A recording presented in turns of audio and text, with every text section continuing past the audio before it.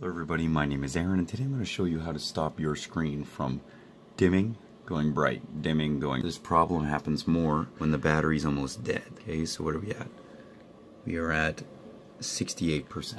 Now, dims and brights because you're using the wrong power supply for your laptop. This one is not the right amperage. I need 6 point something, 6.7.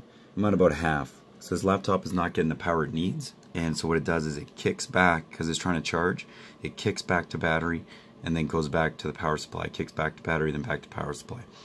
And the dimming is because you have your power setting set up like this, where when it's on battery it dims, when it's plugged in it's not dimmed. So as it's flicking back and forth between battery and power, it dims itself. If you put them both on max, you won't even notice the problem. But don't run your laptop with the wrong power supply. You need to get the right power supply for your laptop. In order for you to hunt down your proper power cord, you've got to look on the bottom and find your amperage rating. Thank you for watching. Check out the channel. See you next time.